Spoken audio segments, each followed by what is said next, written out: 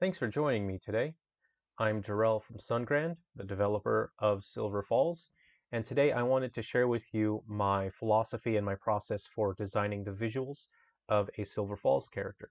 So when I'm designing a character, I generally consider uh, those characters as a person. I don't just think they're a character in a video game. I'll just come up with some quick traits and that's it. I like to think of this person in terms of their philosophy, their views on life, and how that would influence their fashion choices and their fashion and their visual design and their visual look. I like to create a visual design for characters that's identifiable and that I can use to create different outfits for that character so that they can very easily and quickly be identified. So, for example, I pretty much only wear plaid shirts and jeans, and that's my look. There's a lot of different kind of plaid shirts you can get, a lot of different colors, uh, and that's just what I like to wear. So if I went walking down the street one day and I was wearing a bright pink windbreaker jacket with neon stripes on it, my friends likely would not identify me. They would probably walk right past me and not even notice I was there. And so I try to keep that in mind when I'm designing my characters, and that they are a part of a visual medium, and that means that they need to be able to be identified by the audience very quickly. You shouldn't need to tell the viewer or the audience or the player who it is or what it is. The player should be able to identify each character very quickly and immediately. And because Silver Falls characters um, appear in different games in very different visual styles on all different platforms and mediums, I take a lot of care in making sure that the characters can be identified. So what I want to focus on first as an example, and please pardon if Unity is just a little bit jumpy, that's just how it navigates. Let's see. So we have two different versions of Dodger Rogers. One might be more familiar to players. This is an HD version of his appearance in Three Down Stars, but we have a new uh, camouflage pattern that I've created. I just have a bit of modeling work to do here around the shirt, around the neck. It's just slightly has some errors that I'll need to fix. But when I'm creating the design for a character, and don't mind how shiny the boots are, I'll fix that later. When I'm creating the design for a character, I generally focus on two things. The first is texture, and the second is color. So when I say texture, I don't mean, oh, this is a 3D model and it has a texture on it. By texture, I mean the material of that character's item of clothing and the condition of that. So we'll focus on this. You can see it's quite an outdoorsy, uh, rugged, tough material, but it's in good conditions. So you can see he's a character who likely takes care of himself, takes care of his clothes, and his color is quite neutral, and he looks comfortable outdoors. He has a hat that seems to blend in quite well with the color of the sky. He has very earthy pants and boots, which again don't don't mind how shiny they are. That's just that's not important. And he has a camouflage pattern, like a signature pattern, on his jacket that makes him look quite at home in nature outside. So he appears to be quite an outdoorsy, rugged sort of fellow. Let's go ahead and have a look at this character back here, a character named Brad Gadocchio, who has not appeared in a Silver Falls title yet, but he will be appearing in Campfire Stories. So when we look at Brad, right off the bat, we'll compare his design to Dodger, and you can see there's a very clear and distinct difference between their designs. So the character of Brad is wearing materials that are quite modern. They're all synthetics, they're nylon. Uh, yeah, they're quite modern. And you can see that he's quite physically fit, and he has colors that really pop, that are quite dynamic and bright.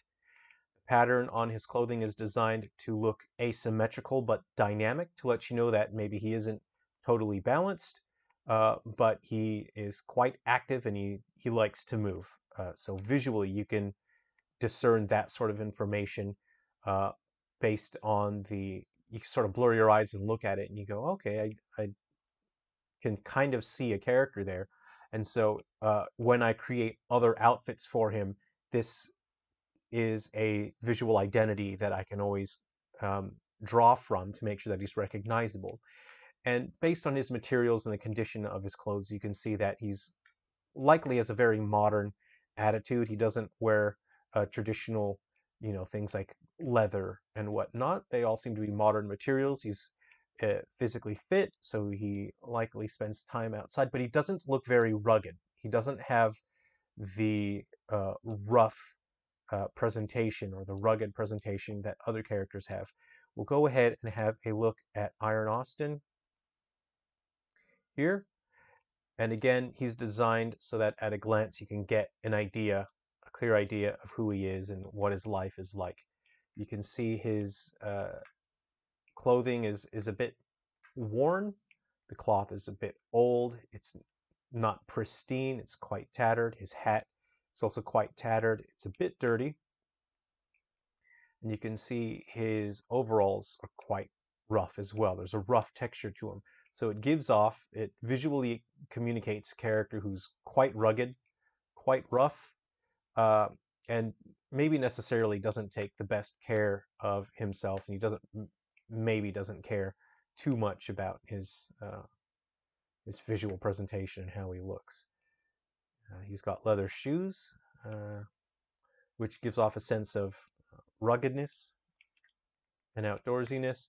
And I like to use metal components to have elements on characters that pop that help give them a visual dynamic appeal. So say, for example, you have this very shiny zipper on Dodger that again helps break up the visual um, elements of his character to make them interesting. Especially in Silver Falls games, you explore environments that have very dynamic lighting that can be quite dark, and you can have a very powerful light source like a campfire, spotlight. And so I make it a point of having uh, parts of characters' designs that can shine and catch light because it makes it interesting to see that character. And as they move around, it helps give more life to that character.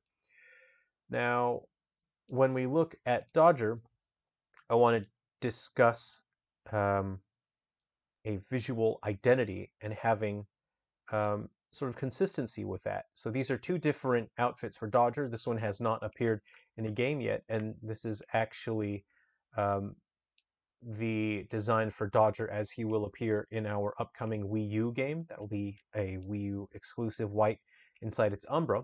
And you can see he has the same camouflage pattern. And no, I didn't do that because it's lazy and easy. I have the same camouflage pattern because it's his favorite camouflage pattern.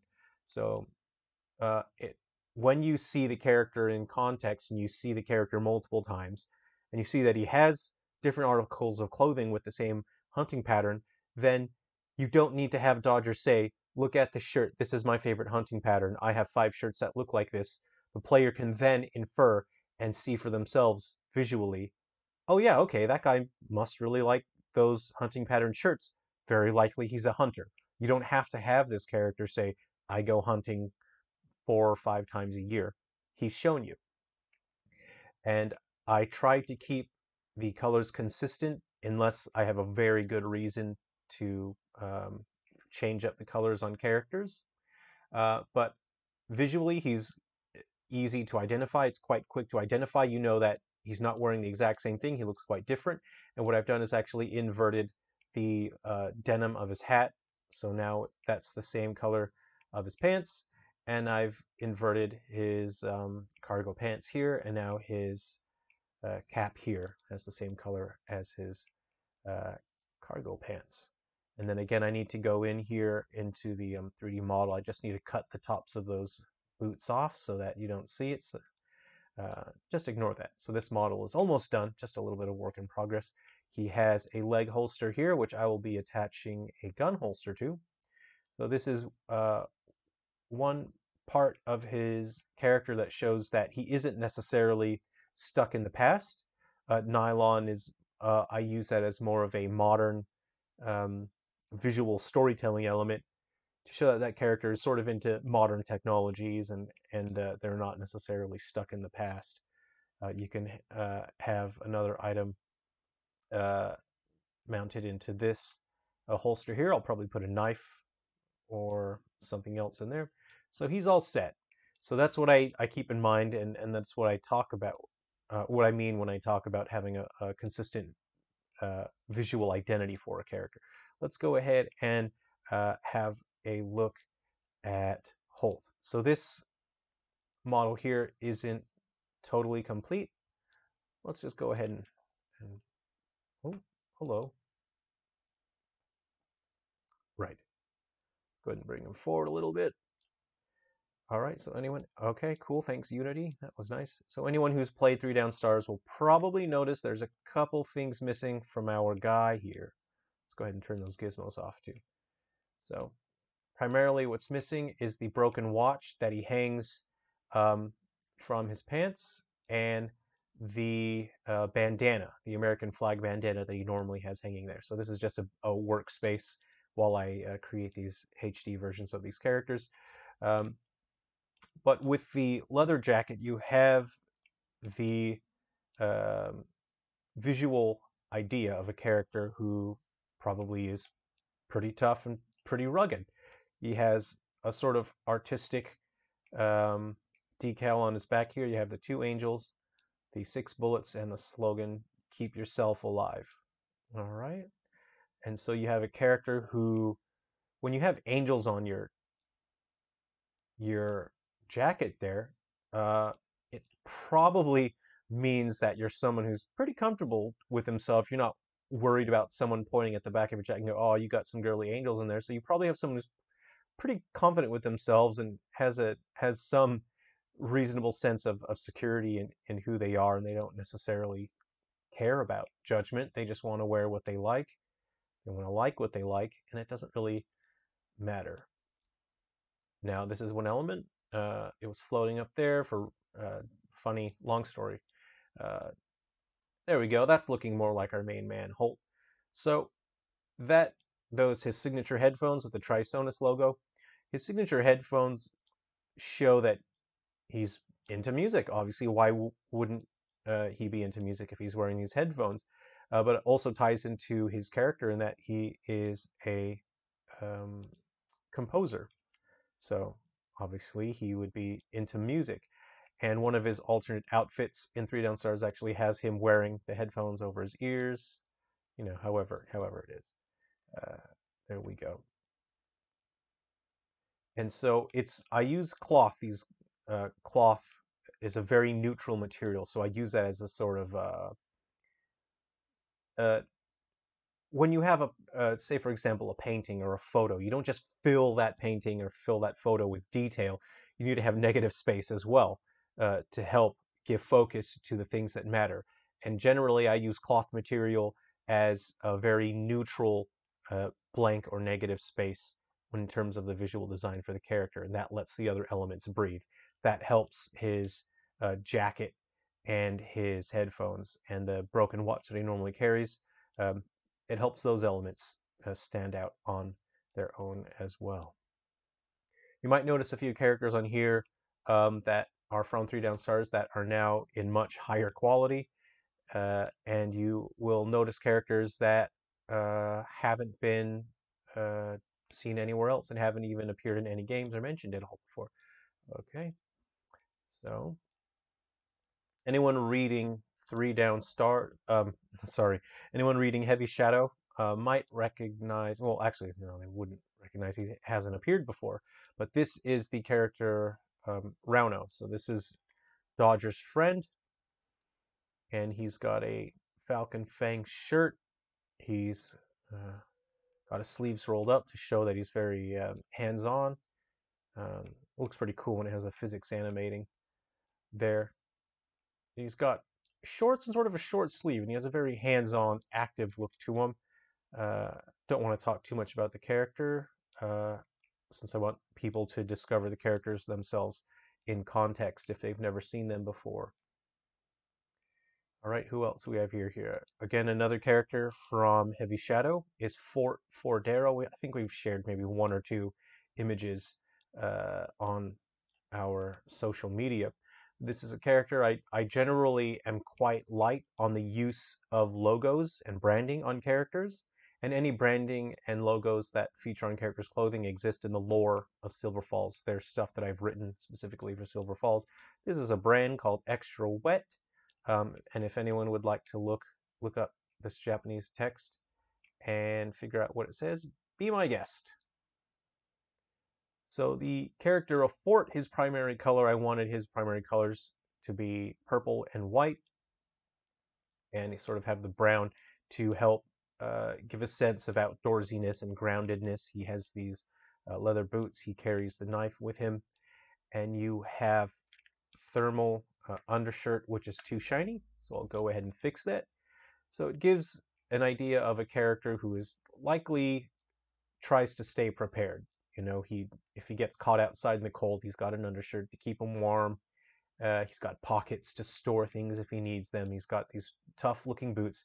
So he's a character that likely spends time outside and likely knows how to prepare himself and sort of to prepare for things. And he likely is a character that doesn't get caught unawares. And you can generally get that sense from looking at that design. All right, here's a character that we've seen 3 down stars on the 3DS, and oh, but we haven't seen her in this outfit before. She was wearing a Moose Steak Festival shirt. So this is Annalise's friend. This is Penny Dollarbuck, and you can see she has these nice shiny bracelets, which are physics animated. She has these bracelets here, and I tend to design characters with visual elements if I can connect them to other characters and show some sort of relationship that they have with those characters. I do try to do that as well. So say, for example, these two are best friends, and one way that I can communicate that visually is that Annalise has this sort of green sweatband on her wrist and these cool gold bangles.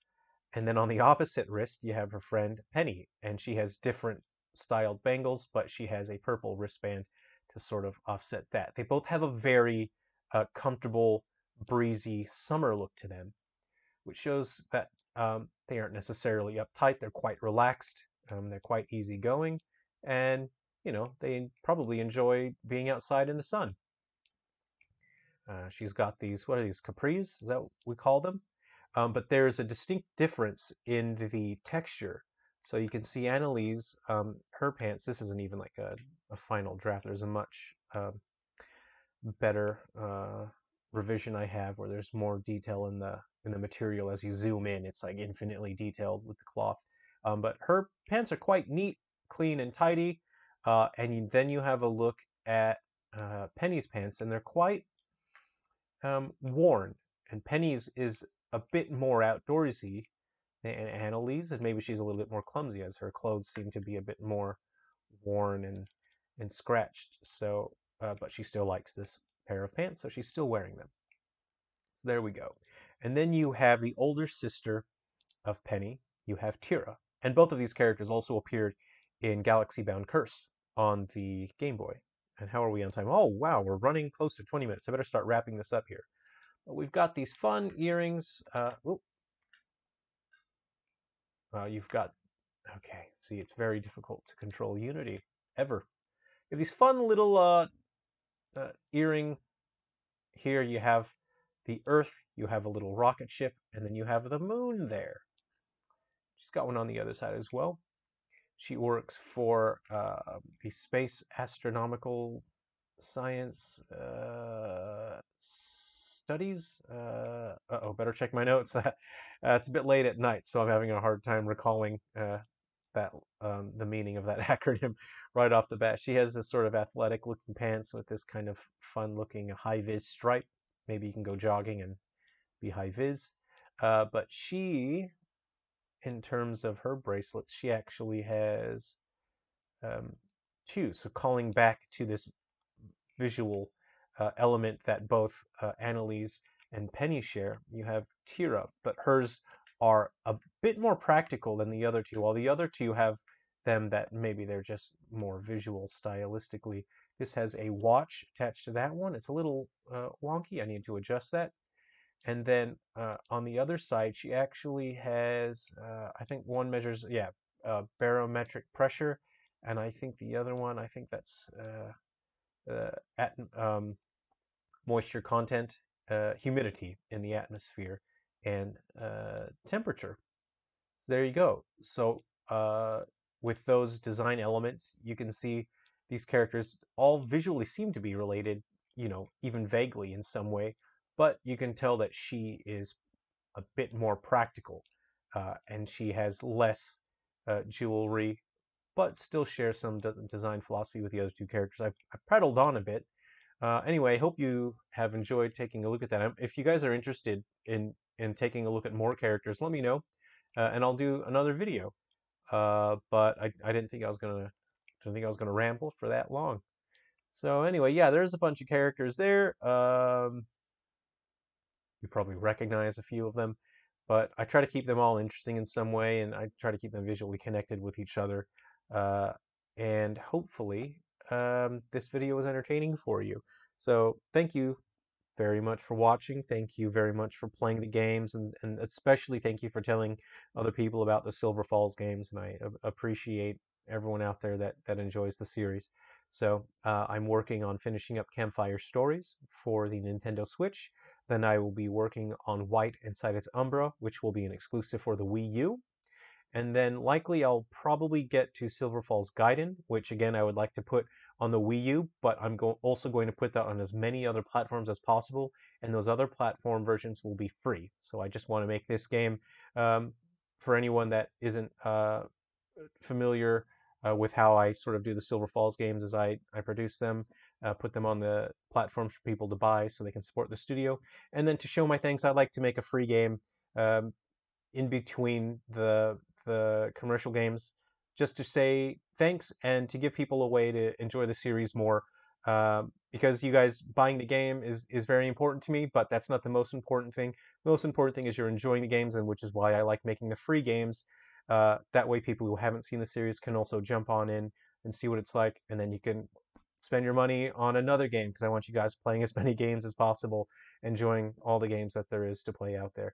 So hey, wow, I've really just rambled on and on and on. So take care, be good to yourself, stay healthy, stay safe, stay yourself. Okay, I'll see you around.